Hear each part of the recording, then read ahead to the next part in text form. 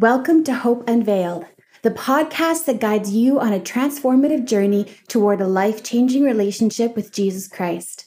We are Sonrise Church of Surrey, British Columbia, Canada, and our mission is to carry the hope and purpose of Jesus to those who may feel far from God.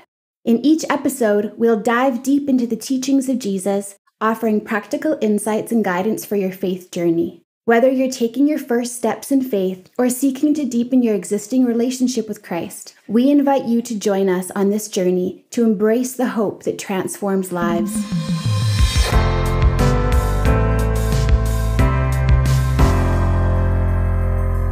Take out your wallet. Everyone, if you have a wallet or a purse, I want you to pull out your wallet and then open up your wallet. Andre's like, no, I'm not going to do that. Nope.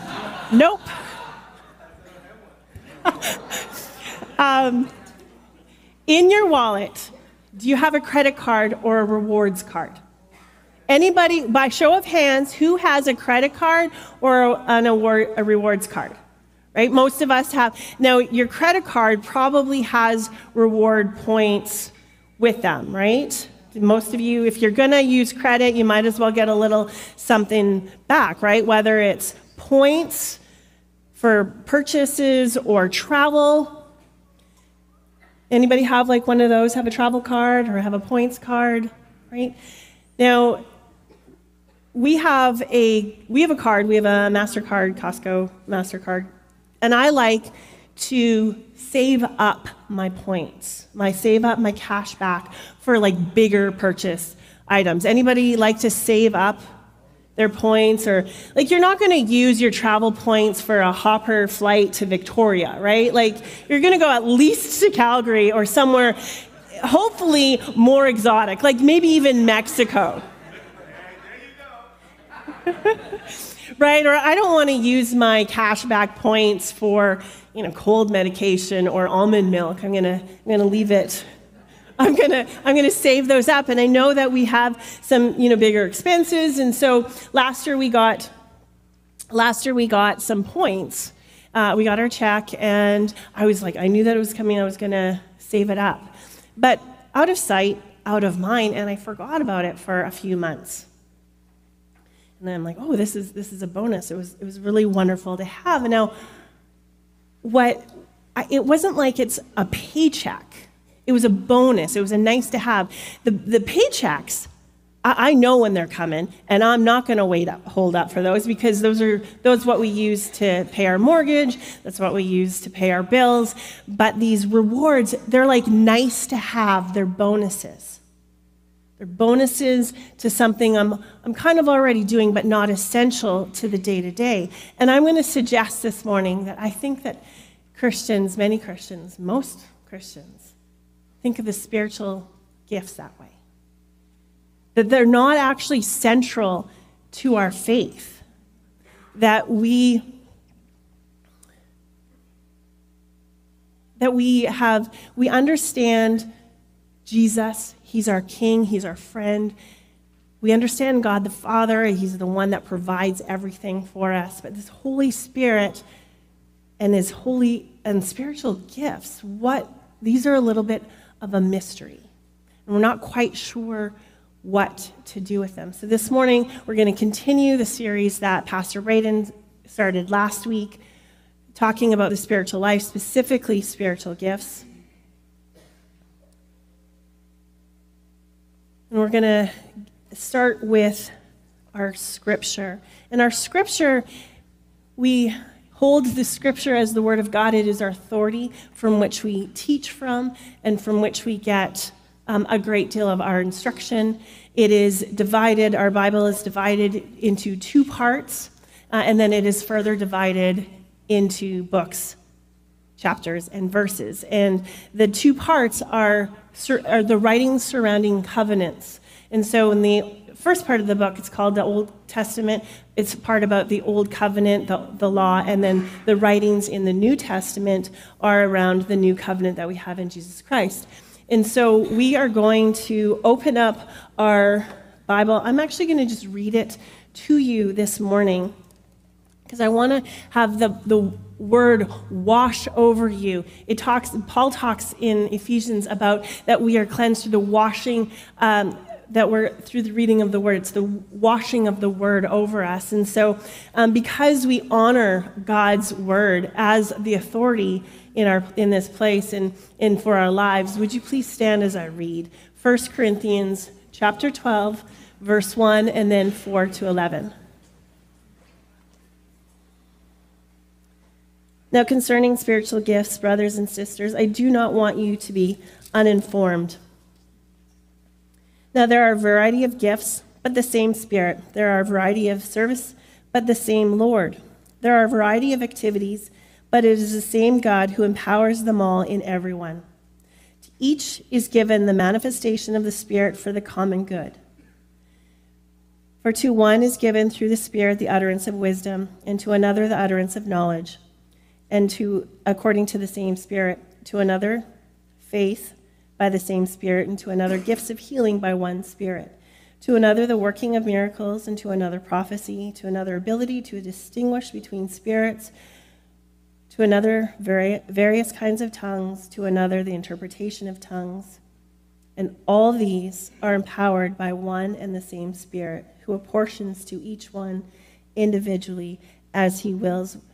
Holy Spirit, we thank you for your gifts. We thank you that you have given to each one for the common good, that we would understand that you have even written in your word that you do not want us to be uninformed or ignorant about the things that you've given us. Lord, use these words this morning, that we would be challenged by the words, that we would understand why we've been given these spiritual gifts and what to do with them.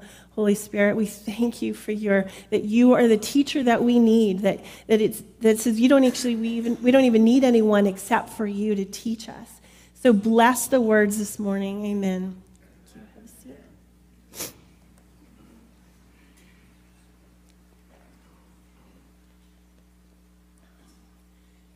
So would anybody here like to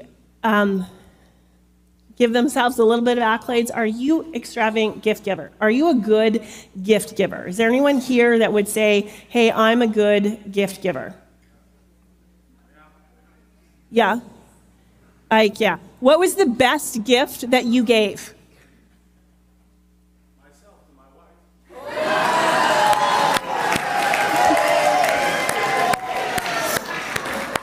And a happy birthday to you, Courtney.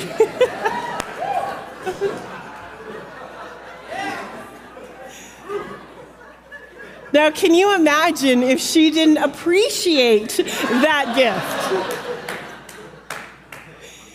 Right? I would say that I'm a pretty good gift giver. I like to give extravagant gifts, not expensive. That doesn't mean expensive gifts. It just means the amount of effort that I think about giving a gift. Now, to my friends here who you haven't given me any gifts, but sometimes my friendship, Kevin, is the only gift you need. That's the extravagant gift. No, so I have a friend who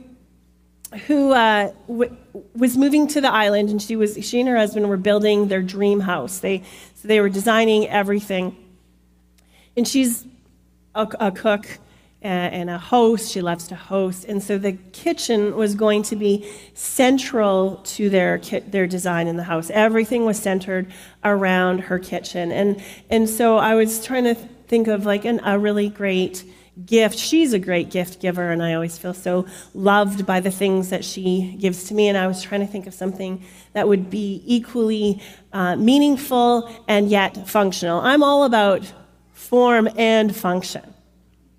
And so someone had given me these woven linen dish towels, kitchen towels. They're the most absorbent dish towels that you'll ever use. I love the towels, and they're beautiful. They're aesthetically beautiful. They are handmade, small batch, artisan made, and they're extremely functional. And so I gave her these just one kitchen towel. And then it took a few months, and I finally was able to go over to the island to see her home. And I could see that it was so nicely displayed on her counter and in the center. Everybody could see this lovely, beautiful kitchen towel that I had made. And I'm like, but I noticed she wasn't using it. And she said she didn't want to ruin it. And I said, she has other kitchen towels that did the job. Nothing is nearly as absorbent as this towel, this woven linen towel. So it would do the job, but it wasn't as effective as it could have been. So she didn't want to use up the thing that I had given her. And here's the thing. Here's our myth number 1, is that spiritual gifts are optional. They're good to do the job, but we have other means to get the job done. Right? Last week, I think one of my favorite things that Pastor Braden was talking about was he said that spiritual gifts are not a sign of maturity. Romans 11:29 says that the gifts that he gives us are without repentance, meaning that it is nothing you do or don't do, you just have the gifts. Because when Pentecost fell, the Spirit was given and fell on all the people. And so it's not a sign of maturity whether you have the gifts. We just have the gifts, but they're not optional. They're actually essential to our Christian faith. We heard from Lita Marionette, and the way she just said, yes, she just goes and people accept Jesus and they see healings and raising the dead. Can you do that without the Spirit? Is it optional for you to go on mission without the spiritual gifts and Holy Spirit in operation? Right? It's not optional. It's essential to our faith. Now, they're essential. And all gifts for all the believers for the common good. For the common good.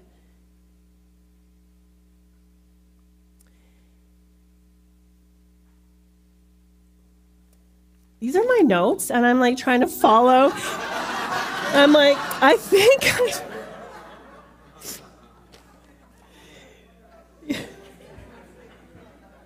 what do we got? Yes, okay, we're here.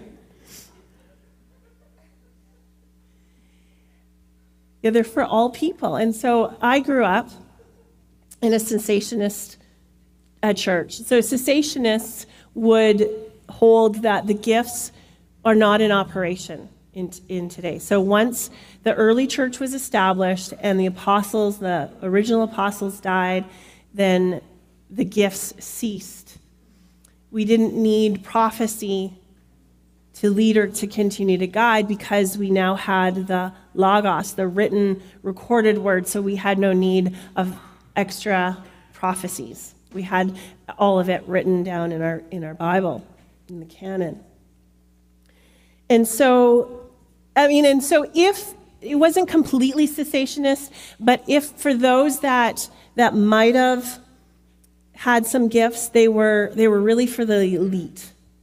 They were for the Christians that, well, definitely not a lowly Mennonite girl from the prairies, because girls didn't possess those it was a very patriarchal system, and girls did not possess those kind of extravagant elite gifts.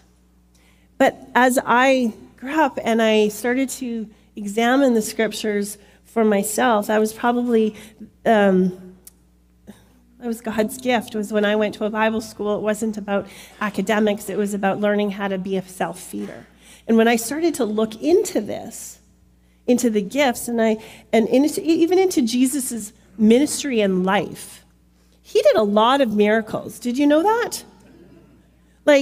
People were raised from the dead. He was multiplying food, left, right, and center. He multiplied food several times. Lots of people were healed.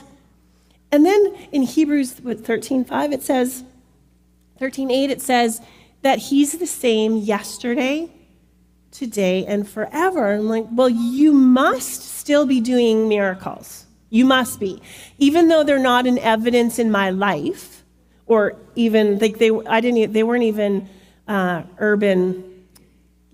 were just urban legend at this point in my life. There was nothing where people were experiencing or witnessing miracles and the spiritual gifts. And so I kind of went on a quest. I'm like, I believe the word. I don't believe my experience is not what the word says. And so I'm going to go look for that. And what I wanted, I wasn't even anticipating that they would be manifested in me, but that I just could be in the room when miracles or prophecy was being spoken. I just wanted to be a witness, because they were not essential for me. I had Jesus and the Word. I didn't need, they were just nice. They're for like other better people, not me. But I knew Jesus is like that. That's my Jesus. That's the one I follow, and I'm going to be in the room. And I began to search that out and seek it out. And I really did come to this realization that it is through our hands, right? He gives us, it's through our hands that Jesus performs miracles. It's through the spiritual gifts that he gives us. That was recorded. There's this great quote by Gordon Fee. Can you put it out? I actually don't have it in my notes. I have to read it here. The secret to the success of the early believers in their culture lay first with their good news centered in the life, death, and resurrection of Jesus, but their success also lay with their experienced life in the Spirit, who made the work of Christ an effective reality in their lives, thus making them a radical alternative within their culture. It wasn't the fact that they preached the life, death, and resurrection, which is what we preach. All Christian churches will preach the life, death, and resurrection of Jesus Christ. But what was also central to their life was the idea that we could not do life without the Spirit. They could not do life without the Spirit. It made the work of Christ, it was an effective reality in their lives. Without the gifts of the Spirit, without the manifestation of the Spirit, it makes Christ ineffective. The message can't be believed.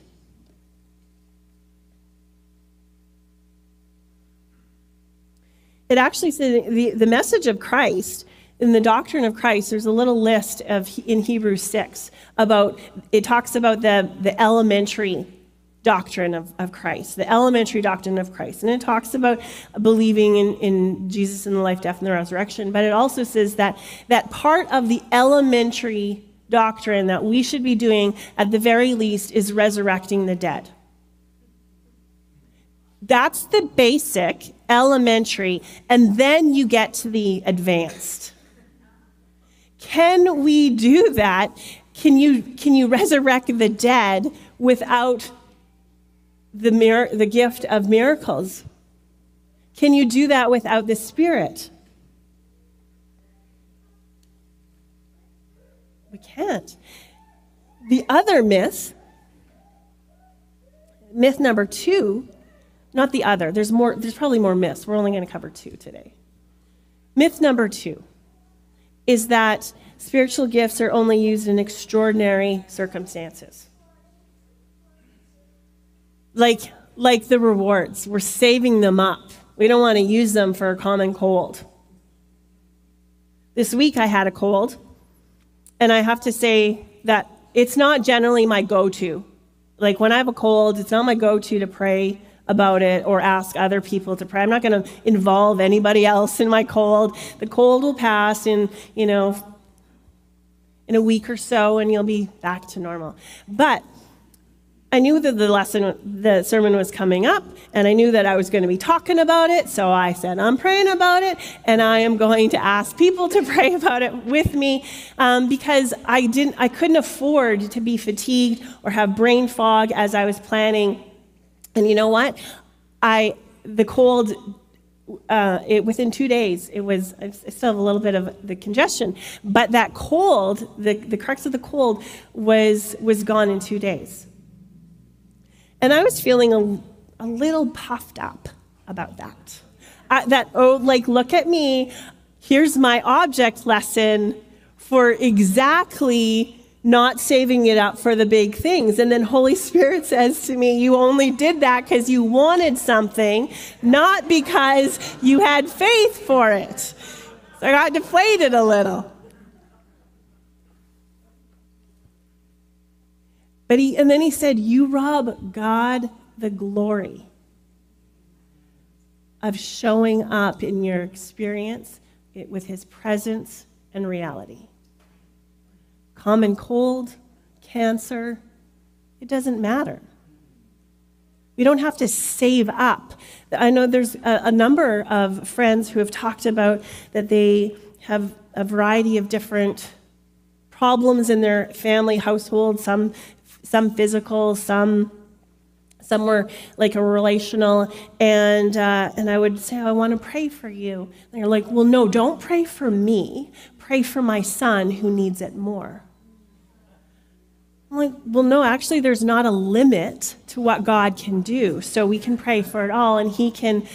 I had last night, we had a celebration for Kevin Gogol, and it was what a joy for his birthday, and what a joy to see Arlene Gogol in the house. And she hadn't been, most of you know that Dale has had cancer.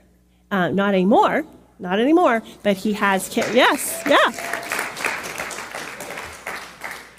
And so they've been kind of outside, haven't been able to participate, just keeping them safe with great crowds of people and all the germs that come with that. But it was really great to see Arlene, and she was talking about how she had years ago, when Kevin first went into Teen Challenge, she said that someone had given her a painting, and it was called Beauty for Ashes.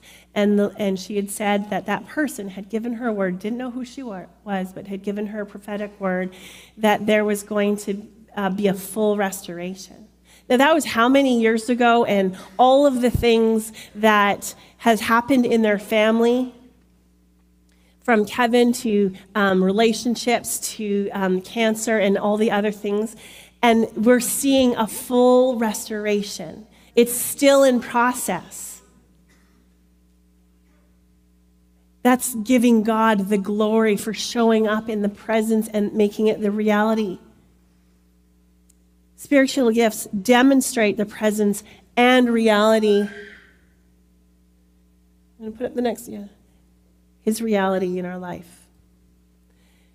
In Mark 2, it's the story of the paralytic man. You're probably familiar with it. If you've heard any of the Bible stories as a kid, can you imagine the scene? Like, we're a pretty full crowd, but this, in someone's house, there was standing room only. There was no way, there was crowds of people were around Jesus because he was everybody who came to him was healed.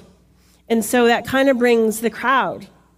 And a man and 4 friends, the scripture does not say it's 4 friends. A man and his friends brought him to Jesus. Now they had to carry him because he was a paralytic man. And so there's no room, there's no way in. They made a very dramatic entrance. Like, that would be a way to step into the message. Just be dropped down right in front of Jesus. And so whatever Jesus was doing, he couldn't help but take care of the issue right in front of him, because this paralytic man was dropped in front of him. And this is not a test, but does anyone recall what Jesus said to the paralytic man? You can call it out.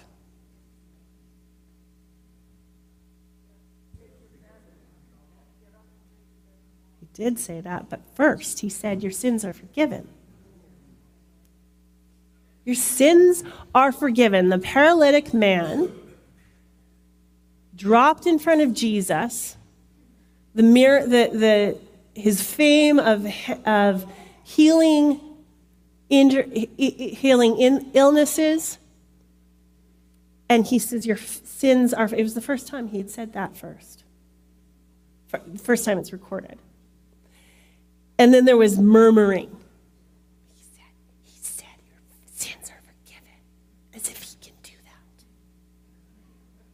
It says the scribes were in that crowd. They were whispering to each other, like, how dare he? Your sins are forgiven. And Jesus, knowing their thoughts, says, well, what's easier? For me to say your sins are forgiven or get up and walk? He's like, just to show you that the Son of Man has the authority to forgive sins, he said to the man, I say to you, get up and walk. Take up your mat and walk. The spiritual gifts that Jesus exhibited proved the presence and reality in his life, that he is our Savior. He is the one who is able to forgive our sins and heal our bodies. It proves the presence and the reality of Jesus. In 1 Corinthians 2, Paul talks about not speaking with wise words or persuasive words, but his words are backed with power to demonstrate and showcase whom Jesus is. He did not separate the life, death, and resurrection of Jesus, and then the spiritual gifts were over there. He didn't separate them. It was part of his experience. It was part of his Christian walk. It was normal Christianity. Acts 4, when Peter and John had been arrested for healing a man at Gate Beautiful, and they were let go and they were instructed to stop preaching Jesus. And so the two of them go to their friends who are gathered, who had been praying for them in their release. He goes there and he said, let's pray for more boldness to speak the words and for the Lord to back up their preach with signs and wonders. The signs and the wonders prove the presence and the reality of Jesus. In Exodus 33, in my study this week, this passage was really beginning to rub me the wrong way. This passage in Exodus 33, it's in the beginning of the Bible. The Israelites were in the desert. They were about to go into the promised land. And they had been wandering around in the desert.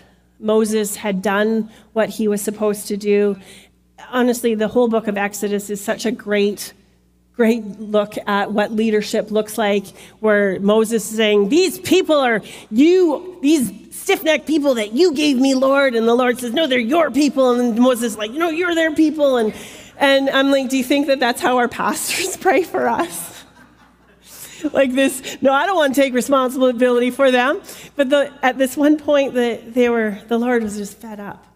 And he had done, but he's faithful to his word. He doesn't call you into something and then let you go on your own. So what he said in Exodus 33 was, I'm going to send my angel to go with you. I'll drive out all of the Hittites and Perizzites, not parasites, probably. Right. All the sites, but my presence will not go. And then, we know, if you've been in church for a while, you know that no, I don't want that. But I just want us to camp right here for a moment. The Lord was faithful to his word. He was going to bring them into the land that he promised them.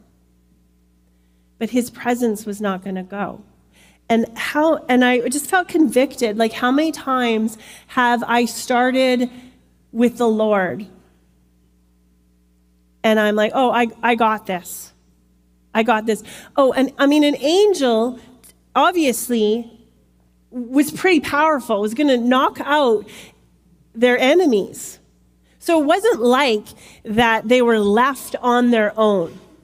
right? They had the angel of the Lord who had been right in the presence of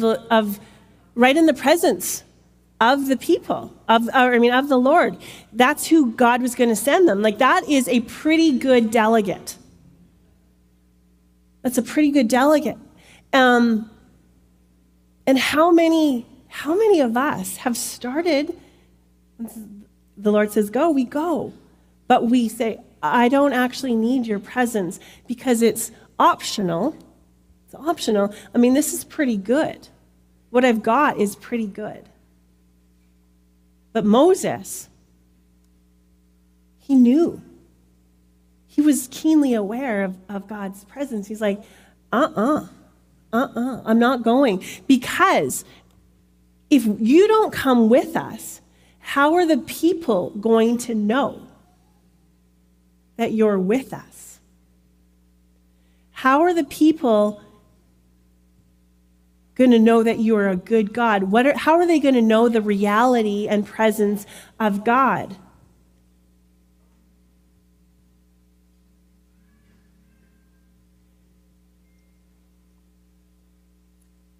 Pop up that garden fee quote again. I just want to read that again.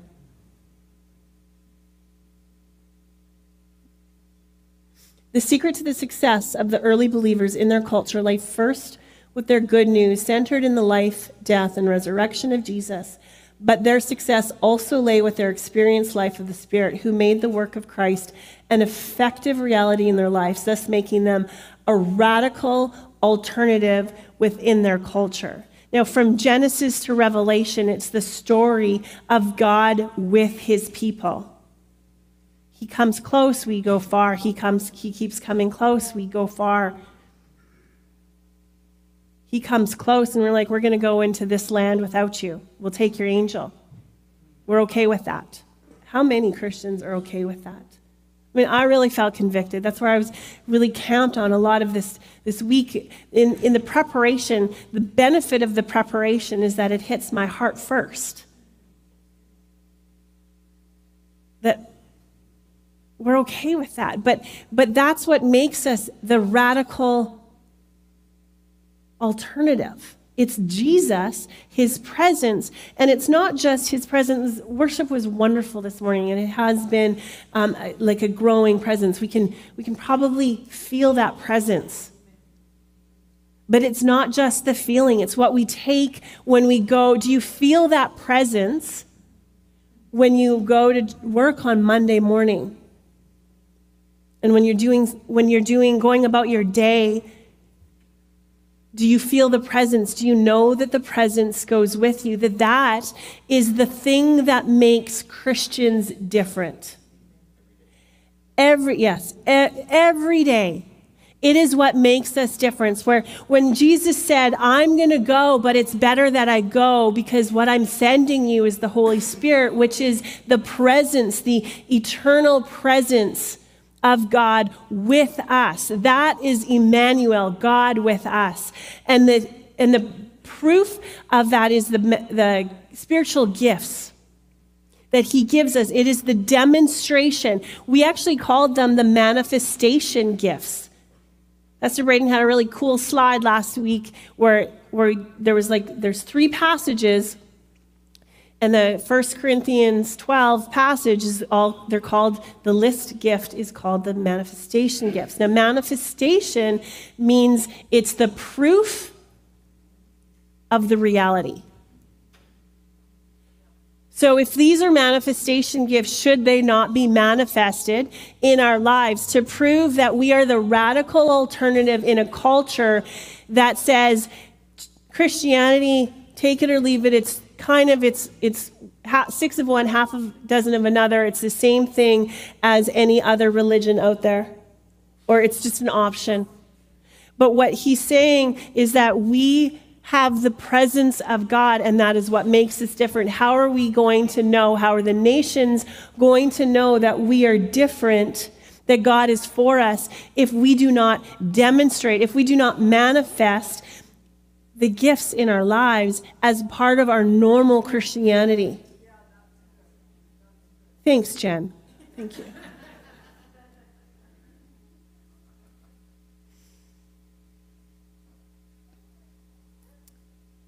Matthew 14, that's where Jesus does one of his multiplication miracles, where he feeds the 5,000.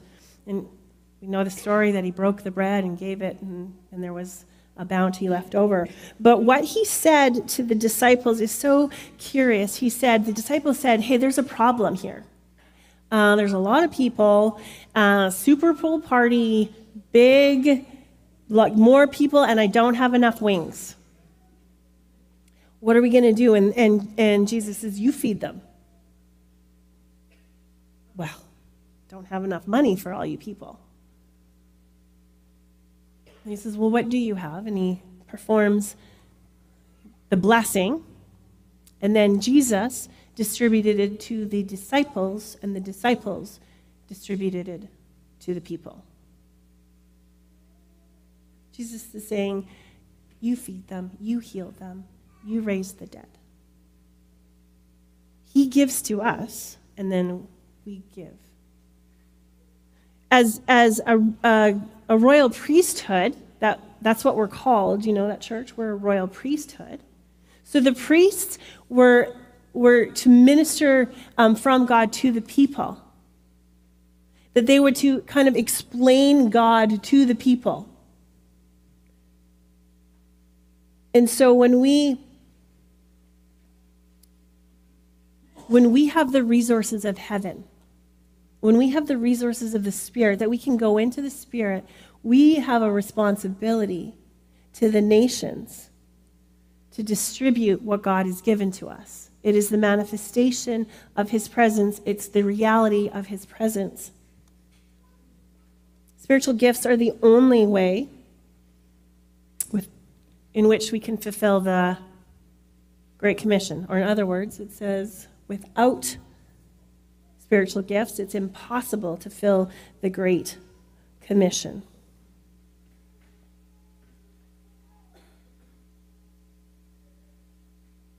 We're going to read these words in the scripture. And because we honor God's word as our authority, would you stand again as I read Mark 16, 14 to 20? Afterward, he appeared to the 11 themselves as they were reclining at the table, and he rebuked them for their unbelief and hardness of heart, because they had not believed those who had saw him after he had risen. And when he said to them, "Go into all the world and proclaim the gospel to the whole creation. Whoever believes and is baptized will be saved, but whoever does not believe will be condemned. And these signs will accompany those who believe. In my name they will cast out demons. They will speak in new tongues. They will pick up serpents with their hands, and they will drink any deadly poison. It will not hurt them. They will lay their hands on the sick, and they will recover." So then the Lord Jesus, after he had spoken to them, was taken up into heaven and sat down at the right hand of God. In verse 20 it says, "And they went out and preached everywhere, while the Lord worked with them and confirmed the message by accompanying signs." Amen. Have a seat. Worship team, you can come up. Without the spiritual gifts in action, without manifesting the spiritual gifts, that list of extraordinary gifts, it is impossible to fulfill the Great Commission. We're probably more familiar with the Matthew 28 Great Commission, which is go into all the nations and disciple the nations. How are we going to do that if we don't have the wisdom of God or the knowledge of God? Where there's, in our community group this last week, we were talking about the gifts of the Spirit and operating in them, and someone like, why don't we go to the hospitals, into the ER, and start praying for people and clearing them out before they need to see a doctor and wait for 8 hours to see a doctor? Why aren't we doing that? Why am I doing that? That is the gift of the Spirit that we have to be able to see him manifest, and so that the world will know, the nations will know that God is with us. It proves his existence. It proves his presence with his people, not just on a Sunday morning worship when the worship feels so warm and wonderful. And it's a feeling, and it's not a feeling, but it can feel like our minds can trick us and like, oh, that was just an emotional response to something that was happening. No, it is the presence of God that proves that he's with us. It makes us a radical alternative within a culture that needs to know that there's truth, that there needs to know that there's something different. In the New Age community, a lot of churches, we keep the Spirit away. Now, the New Age community, they bring it in and they're like, God is in me, God is me.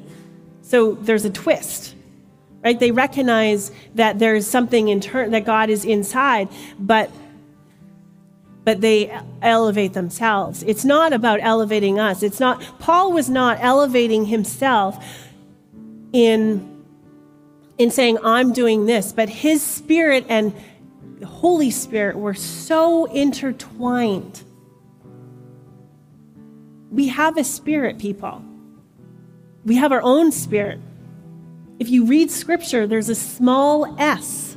So anytime there's a small s as you're reading the scripture, it's talking about our spirits that God has given us, made us with.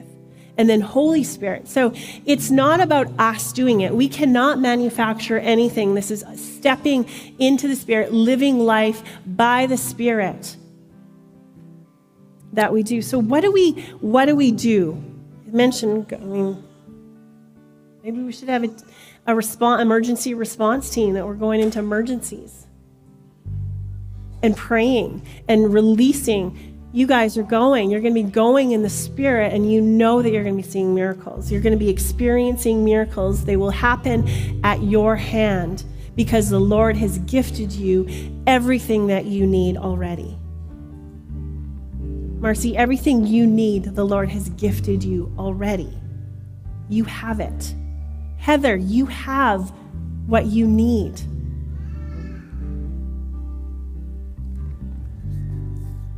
There's a word,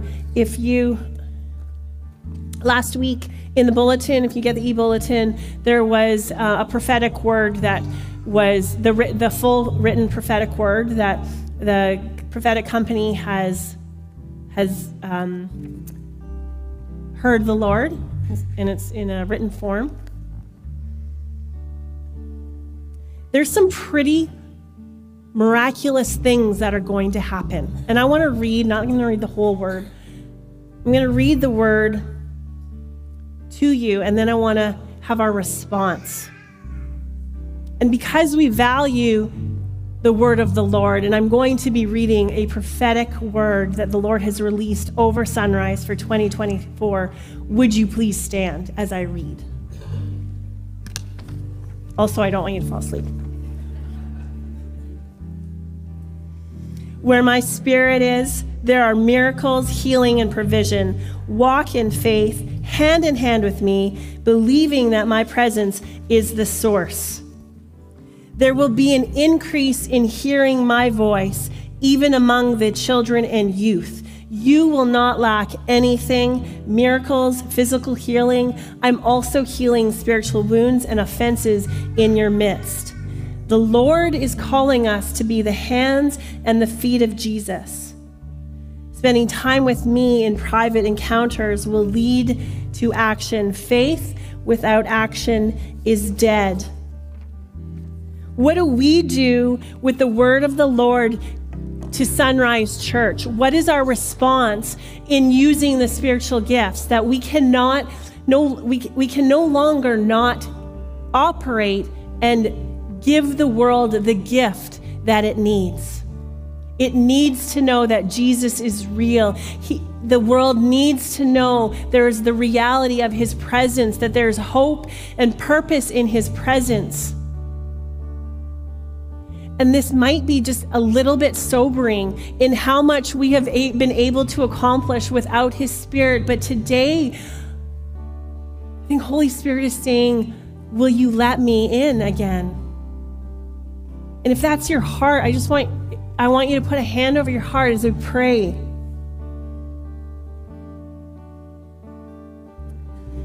Holy Spirit, I thank you. You've given us everything we need. That these gifts are not optional, that they are central to our faith as much as the resurrection of Jesus, that they actually demonstrate the reality of the resurrection of Jesus.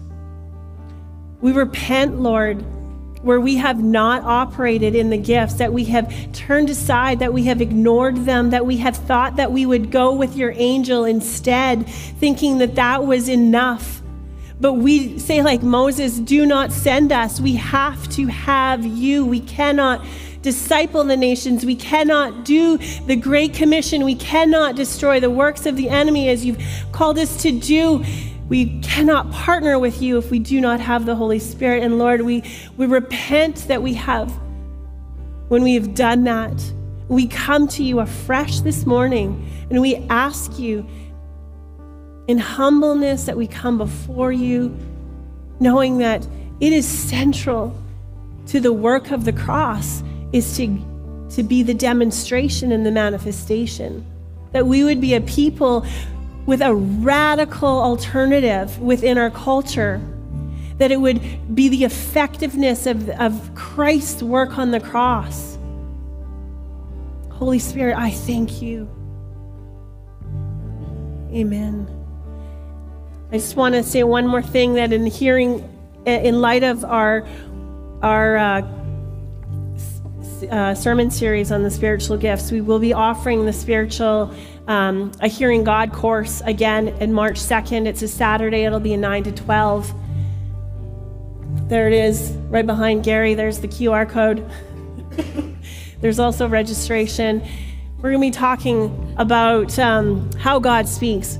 What is a false prophet? We don't want to go out and false in the world, but we want to know what a false prophet is, understanding the gift of prophecy. It's one of the gifts in the demonstration and the manifestation of the Spirit. It's something that we should be doing not just on Sundays, but on Monday mornings when you go to work. You should be prophesying into your workplace. You should be prophesying to your coworkers. So if you're interested in learning more about that, you can register for that. Let's worship. Thank you for listening to Hope Unveiled.